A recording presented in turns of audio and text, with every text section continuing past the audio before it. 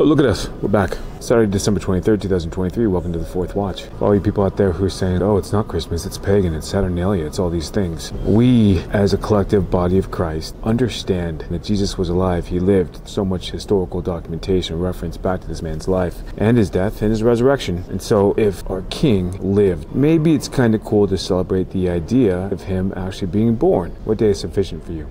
Whoever you are. Whatever you think. What day works for you? You definitely know all the days we shouldn't do something. What days should we do something that's acceptable to you? Think about how that sounds. How about you allow culture and society to appreciate what we have? If you think, oh, we've been lied to, been deceived, of course we have, about a great number of things. How is celebrating this day going to somehow detract and deter from who our king is? Help me out.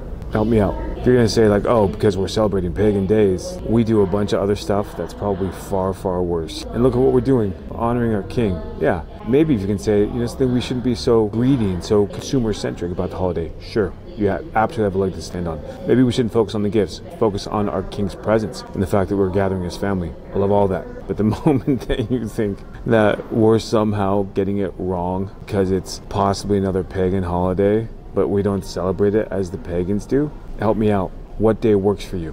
What day works for you? And then get everyone else on the same page. Can you do that? Oh, you can't. Interesting. Then how about you allow the King of Kings and Lord of Lords, how about you give him a win? How about you roll with the day that we have? How about you take a big step back, pump the brakes and say, God, thank you. Thank you for what you did. Sorry for being a little fussy about this. Trying to get things right. There's a lot of noise. There's a lot of chatter. We got to see through it.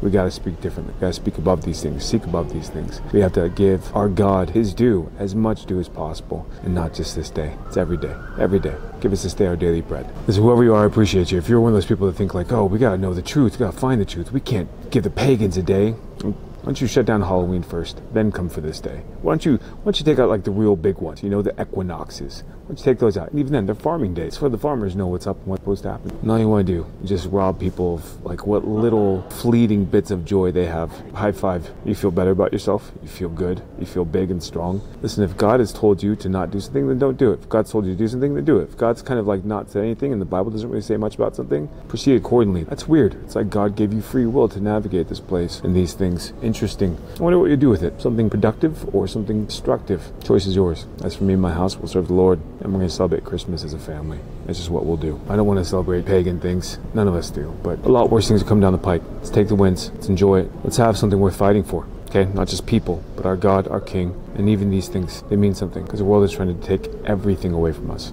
We should probably push back on that. Just saying. God bless, Godspeed. Get in the Word, get in the fight, and for the love of God, get in the Christmas spirit. Filthy animals. We'll see ya.